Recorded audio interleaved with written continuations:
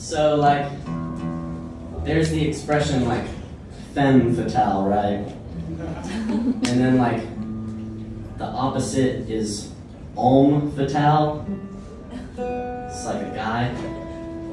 So, I wrote a song about homme fatale. But at the time, like a week ago, I thought it was pronounced homme fatale. So that's what I say in this song.